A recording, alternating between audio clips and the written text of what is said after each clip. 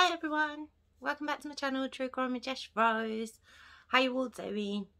Right, I just want to explain, if I am wonky, just that, let me explain my setup. I've got a ring light and it's attaches and everything else, but to turn the ring light on, which other YouTubers look amazing, it reflects off my glasses. I have said it before, so I can't see it. So I still use the attachment, but I can't use the ring light, so it's all wobbly. I'm just having a rant. I'm just sharing that with you. So yeah, if I look a little bit wonky, which I hope I don't, that's why. So I hope you're all okay out there. I feel summer's coming. It's on its way. Can you believe that this time next week was when everything shut down last year? How scary is that whole year's gone by?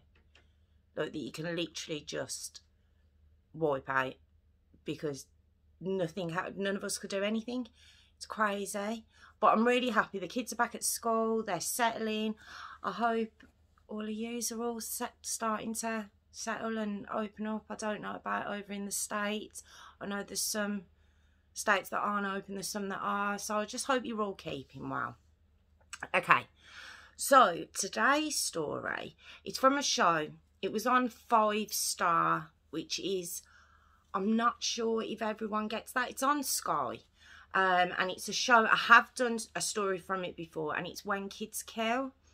I've actually done 2 stories. It was I've done the one where they were the youngest double murderers in Britain, and it was the girl who killed her mum with her boyfriend. Well, her boyfriend did it, and her little sister. I've done that story, and also the Angela Wrightson story. So they're from this show, and this one is titled Bullied to Death. Ugh. It's a hard one because I think we all know that bullying goes on. You know, it starts from a very... I was shocked at how young it does start. I suppose in my... I don't remember being like 4 and 5 in reception or kindergarten, obviously as you call it over in America. But it starts that young. And that's crazy to me. You know, and then continues obviously through school. It does continue throughout life. I think people just get a little bit more clever with it and don't necessarily do it to people's faces. They kind of bicker behind the back. You know, it carries on throughout all life, and it's just such a sad part of society that I don't know how you would stop it. I think schools try, parents try, some. But and what it is now, when I was younger, if there was a problem at school, once you left school, providing that person didn't live by you, you could go home and it was okay, and, you know, you'd go back into school the next day, but at least at home you had that bit of safety and security. But kids now don't have that because of social media and the amount of platforms out there. They can be got at in so many different ways. Obviously, Facebook's a major one. Snapchat's more of a kid's one. Teenagers, I mean. And it's just brutal because they can be got at all times. And I think that's why maybe we've seen an increase in the, you know, mental health issues and everything else, because kids aren't getting a break from their bully. You know, if they're being bullied at school, they can be got at home, and it's so upsetting. You know, I know there are age restrictions on most platforms, but kids just don't do that. You can just quite easily put a different date of birth. There's no way of the social media people monitoring that, because if they're putting a fake date of birth, you know what I mean, they can get access to it. I'm rambling now, but I just feel really bad for kids now that they can't escape if they are being bullied. So this story is about a young girl. Now, her name's Rosi Her full name is Rose. It's Rosemary, I think it's pronounced, but it's spelled a little bit different. Rosi Boxall, but everyone knew her as Rosie. And she was born in Brazil. But when she was 2, she was adopted to a pastor and his wife. Her mum, I did hear drugs mentioned. I don't know much about that. It wasn't elaborated on, but Rosie was adopted at 2. And she was doing quite well in Brazil, you know, intelligent girl, beautiful looking girl. And yeah, life was going good for Rosie, but then her parents moved to Blackheath in southeast London. So they came over to England, and southeast London, the kids they're a lot more streetwise. Stories I've heard of Brazil, I would have thought maybe Rosie was, but maybe she was a little bit more sheltered, you know, with her adopted family. But when she comes to London, like I say, the kids are a little bit more streetwise there, a little bit feistier, and it was a little bit of a shock to Rosie when she came over. It was all very different, and it said that her personality started to change from then. She wasn't getting on very well at school. Obviously grades dropped. She changed. She was arguing with her adopted parents. You know, I think she was just going through a hard time. And at 16, you know what you're like anyway. Your emotions are all over the place. And to go through such an upheaval and then to come to a very different, I suppose, culture, really. It was just a bit of a shock to her. Culture shock, I suppose you would say.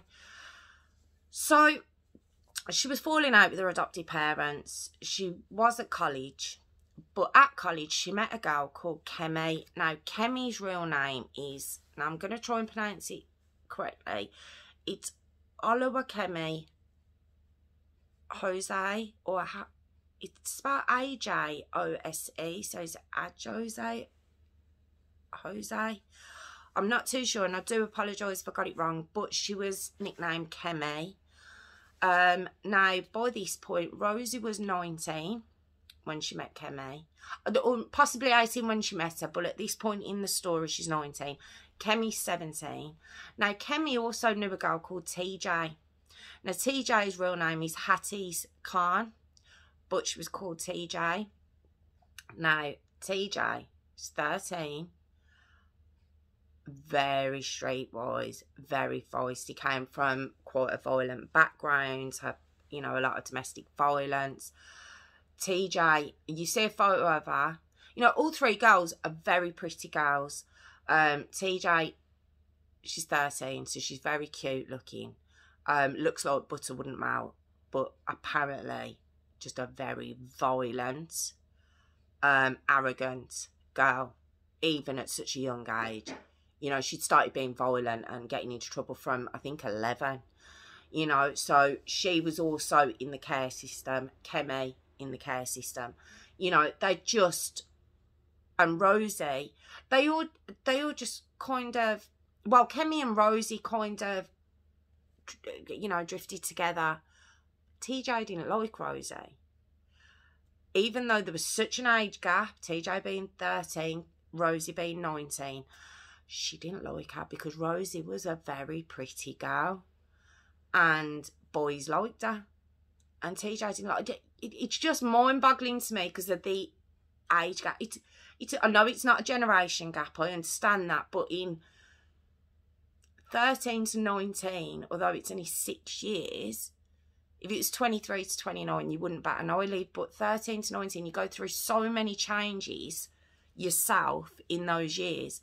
It's just crazy to think that there was a competitive aspect of this. But Kemi, in May of 2008, was placed in, if you imagine a big house, it was kind of a hostel that, let me just think, Greenwich Council had for teenagers that were in trouble. It was unsupervised. and they just placed Kemi there.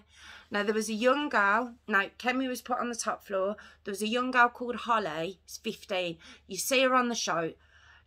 Doesn't seem that young at all. Obviously, in the show, she's older, but she's still, you can tell she's a very mature girl. She was there just before Kemi moved in. And she said she thought she had the whole house to herself, which she did for not too long. She said, but when she met Kemi, also coming in with Kemi was TJ and Rosie. And Kemi was allowing them to stay there with her. Now, where she was, it was just an attic. It wasn't even as big as Holly's flat, or the looks of it. You see it on the show. It was just an attic in a big house. So to put 3 young teenage girls, you know, 2 of them who were from quite violent backgrounds. Now, Kemi, she was from a broken home, but Kemi had a lot of mental health issues, very easily led. And it was said that TJ was kind of the boss, the young 13-year-old, and Kemi was kind of her muscle. And TJ was so manipulative that she convinced Kemi that Rosie wasn't anything to them. And they'd started picking on Rosie. Rosie being the eldest out of the 3, but like I say, the most sheltered. Now, there was a lady on the show called Raffalina, and her son, George, his name is, he was 16, sorry. He was moving into the bottom floor. Now, again, Raffalina seemed like she was very involved in her son's life, but maybe they just didn't get on at home. So he, again, quite young, 16, but he had the bottom flat. And when they were moving in, Raffalina was helping paint and, you know, get it nice for her son. And she said that she's seen the 3 girls come in very loud, you know, very kind of obnoxious. Not Rosie, more TJ. You know, and TJ come up and was like, what are you doing here? You know. And Raffalina said she was just a bit taken aback by how loud TJ and Kemi were. And she said Kemi was stood there kind of messing with the paint and splashing it on herself. Very, very strange behaviour. But she realised they were drinking. So they all went upstairs. Anyway, Holly said later on that night, she heard a lot going on up there. And the girls came down, and it was Holly's birthday. And I think they'd knocked on for something from her. And she says, oh, it's my birthday, I'm going out. And she said they were kind of talking, but she could tell even then that Rosie was a bit more reserved and TJ was the boss of the 3 of them. And she said she felt tension between the 3. But she went out, Holly did, like she said, and they went upstairs. Now, she did say it seemed that there was some boys up there. And it turns out that one of these lads, who was 20, had took a liking to Rosie. Problem was TJ liked him. He's 20. Now, most normal. Now, I know we have other cases between 20 and 13, but most 20-year-old lads aren't going to look at a 13-year-old little girl. And TJ didn't like that at all. So, into the next day, we go to Saturday, the 17th of May, 2008.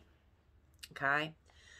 And Raffalina had heard screaming upstairs, but she'd noticed it the day before and the night before that. This was kind of a 3-day binge for these girls. I don't know where they were getting the alcohol from. Apparently there was a lot of alcohol consumed up there. The boys had all gone, these lads that had been at the party the night before, but obviously there was still rows going on over this boy. So Raffalina actually took Rosie aside, because they were kind of coming in and out of the house, the flats. It's a big house. And at one point when they were coming in and out, Raffalina gets Rosie, because she said she could tell she didn't fit in. She shouldn't have been there.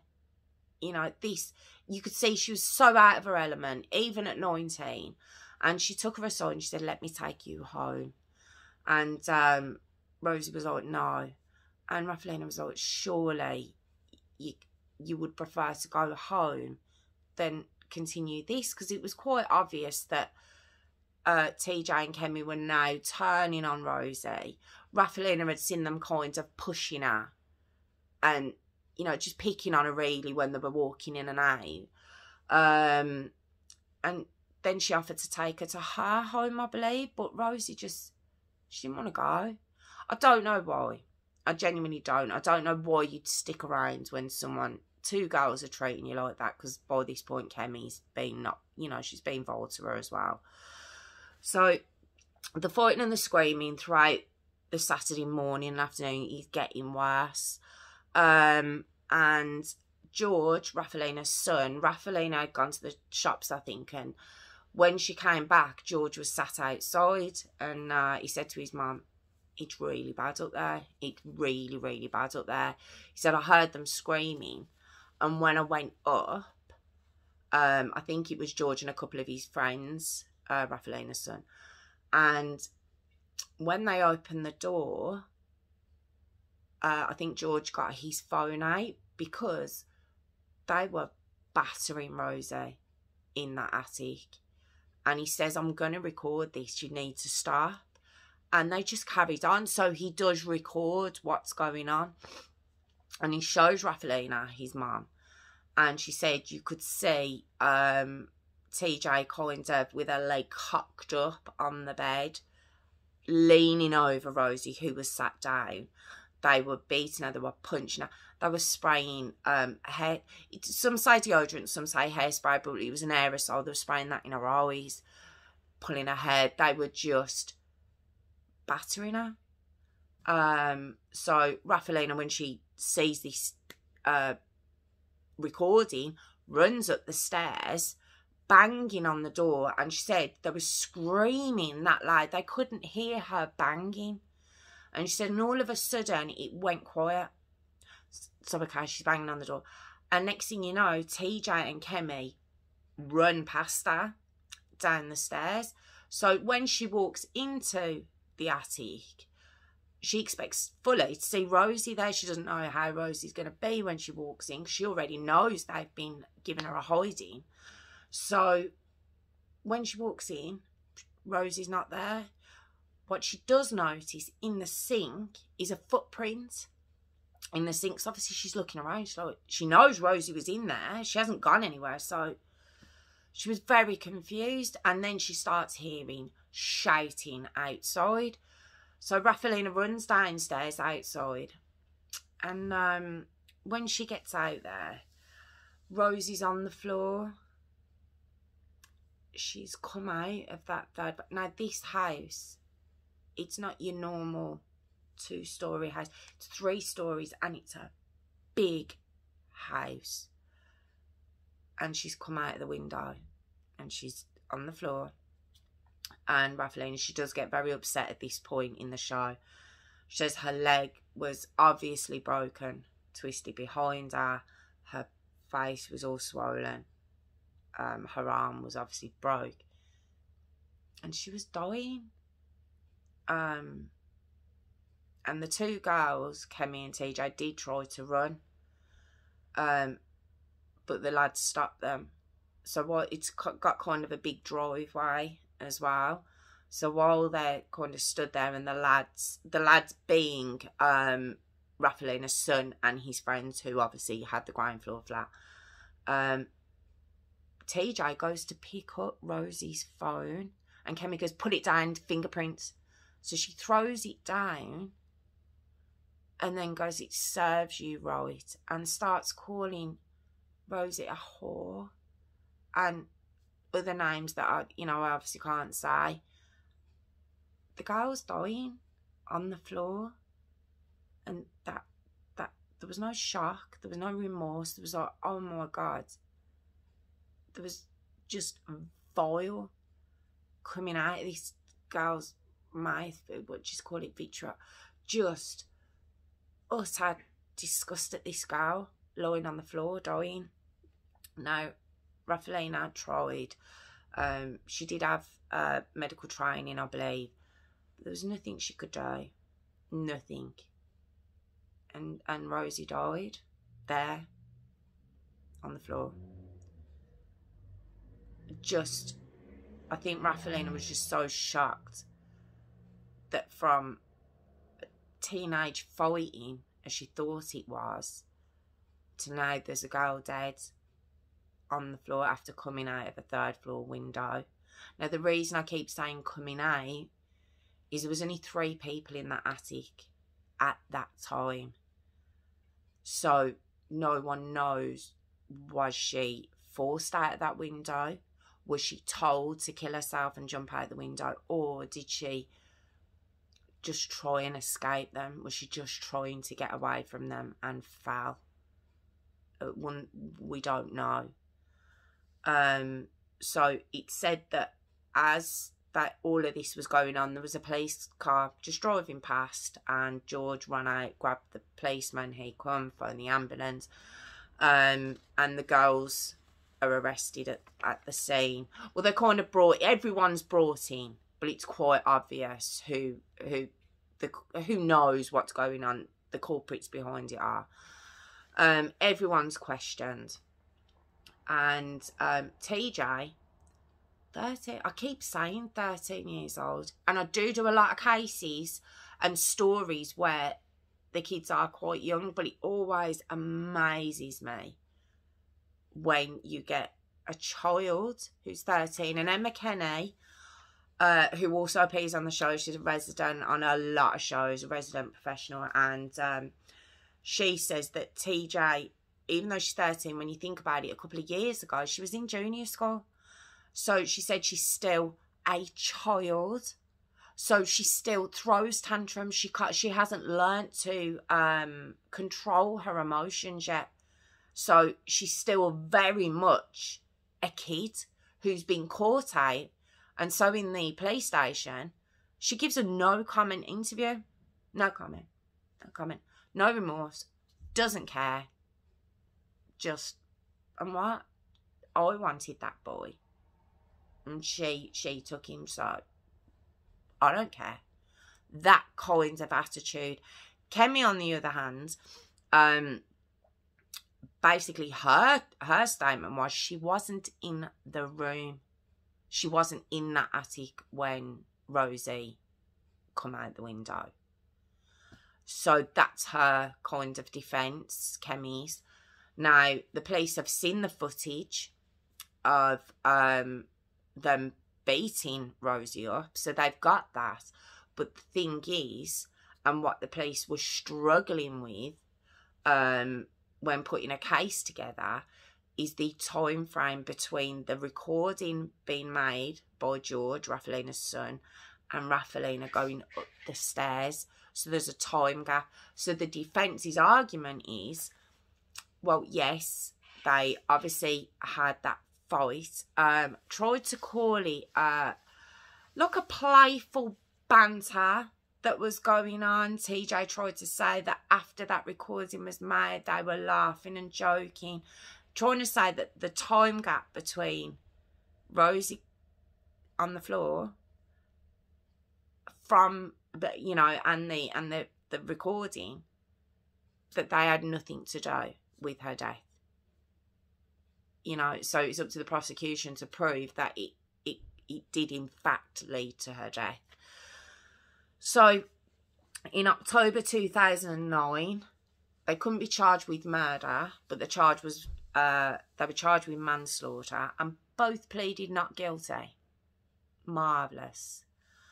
When they were in the court, it was said that Kemi was heavily medicated. She was taken straight to a mental facility. And Rafaelina said that she just looked docile, heavily drugged up, obviously didn't speak.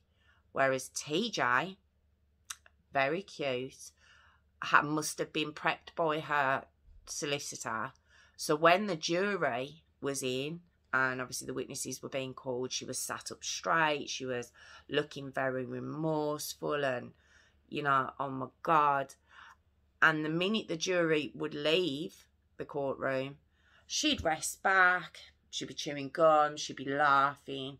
Apparently in one of the kinds of, you know, when they have a bit of a rest or lunch, or, you know, in the canteen, even with Rosie's parents, who were also in this canteen, TJ's ripping her barrister's wig off, running around. She's a child. That's what she is. And that's how she was acting. Just, could you imagine being Rosie's parents and watching that? Knowing this is the girl that drove your child to kill themselves. Not, oh, sorry, I've said that there, haven't I? I can't say that because obviously no one knows what went on in that room. That's my view. I better be very careful. That's my view. They drove her to that. And luckily though, when the mobile phone footage that George had taken was shown to the jury, the reporter that was there said the courtroom was so quiet and all you could hear was the slapping and punching and the violence in that video and the terror in Rosie's eyes. So based on that and the fact that Rafaelina, when she stood in the witness stand and says that when she knocked on that door, Kemi and TJ came running out and ran past her, that put Kemi in the attic when Rosie came out the window. So all aspects, the defence's case kind of fell apart, and they were both found guilty, which I'm really happy about. I genuinely am, because there has to be a punishment for bullies. There has to be. You can't just go around bullying somebody and think there's going to be no consequence to that. You can't. In life, you know, no matter what age, you need to know you can't treat people like that and get away with it. And it's just devastating that it ended the way it did. And as we know, this is something that's happening a lot. So it's, when I was researching this story, I was so relieved that they were found guilty. The sentence though, TJ was given 8 years in a youth custody order. She only served 4. No, she was actually out when she was 17, because don't forget this was 2009. So she was out in 2013. That's right, released in 2013. It said that she was 17 when she was released, TJ. I've looked, I can't see whether she's got into any more trouble since. She learned a lesson. I've looked, I can't see whether she's just dropped off the radar since and wants to get on with her life. I don't know. Now, Kemi, she was detained indefinitely in a mental health facility. I've read that she's still there. It's indefinite. So she obviously never should have been left on her own in that house. She needed help. She was led as well into the bullying of Rosie, because don't forget, she was friends with Rosie. They met at college, they were friends, they got on very well. And then with the manipulation of TJ, you know, was all it took to turn her against Rosie. You know, I think she's kept sedated a lot of the time from what I've read. She's a big girl, you know, so yeah, it's sad all round. It's sad all round. Obviously heartbreaking for Rosie's parents. They're the real victims and Rosie's the real victim. We can look at Kemi and we can look at TJ and we can say, you know, their circumstances.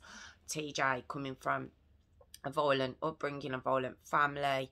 You know, Kemi with her mental health. You know, there is... I can't sympathise. I can't. I know the way of thinking now is to show sympathy to them because they had a hard time. I can't because a girl's dead from their behaviour. You know, they should have got help. There's no two ways about it. They never should have been allowed to their own devices. You put teenage girls, teenage boys, anyone in a building on their own with access to alcohol. Don't know how they got it, whether they got someone to buy it for them. But it's not going to end well. It's not. So Greenwich Council it's no longer common practice to leave children / teenagers in unsupervised accommodation. No longer common practice. So does that mean they still do on occasion? I don't know, but that's the statement that's been put forward. I have read that Rosie's parents have since said they forgive Kemi. I didn't see TJ's name mentioned. I don't know if it's because of Kemi's mental health issues and they don't feel that she was to blame for what happened. They're very forgiving people. I don't know if I would be so forgiving in the same circumstances. But yeah, it's just such a shame. They say, you know, it was one of the worst cases of bullying in with regards to the outcome. And even on the show, the girl presenting it, Leah, her name is, can't think of her last name. She's a really good presenter, but she was looking at footage that you can easily find online of girls getting bullied. There was one where she was telling her to take your shoes off, give me your shoes, and get on your knees, and, you know, just humiliating the girl. And again, it goes to this generation with technology that even though bullying has always gone on, because now it will be recorded and watched by so many people, that the bully themselves will go further than they possibly might have had they not been recorded and going online and being seen by everybody. I don't know why you would be proud of that. I don't know if that's a thing now to show how amazing you are that you can bully someone who obviously won't fight you back. Years ago, that was called a coward. I don't know what it's called now. But years ago, if you were fighting somebody that obviously couldn't fight you back and didn't want to fight you back and was crying and begging you to stop, that was called a coward. And you would get hit for that. So I don't know why now that's praised and that's a pat on the back. I'm not too sure where that mentality comes from. So yeah, that's just my own little rant about it. I have thrown a few of my own opinions in there. So please don't come at me. It's just how I feel about it. I just feel so sorry that it is an age-old thing. It will always go on. We know that. But we've just got to do better. We've got to do better. We've got to teach our kids that, you know, you don't pick on somebody, like, you know, that just because you can, just because they're not going to argue back with you, they're just going to sit and take it and you feel great about yourself. It's not the way to go. And you know what you usually see is these bullies, once they become adults, become advocates for, you know, the bullied and the downtrodden, and sometimes you're like, oh God. But, you know, it's good that they've changed and it's good that that's their outlook now and they're not still bullying. But sometimes I just think, oh God, it's kind of sickening when you know what they were capable of. Anyway, I'm rambling. So that was the story of Rosie. Let me tell you her full name again. It was Rosi Boxall. Beautiful girl. Bullied to death. And it's from the show When Kids Kill. And yeah, just a really upsetting one, really. It's just quite sad that this is the world we're living in now. And you get a pat on the back for picking on someone who can't fight you. So, thank you again for joining me. I'll calm down now. And I will see you again soon. Thank you to all my new subscribers as well. Thank you so much. I really appreciate it. Thank you for your comments. If you've got any stories you'd like me to look at. You know, anything I've said that you don't agree with, if you'd like to let me know. But yeah, thank you so much for joining me, and I will see you again soon. Thank you.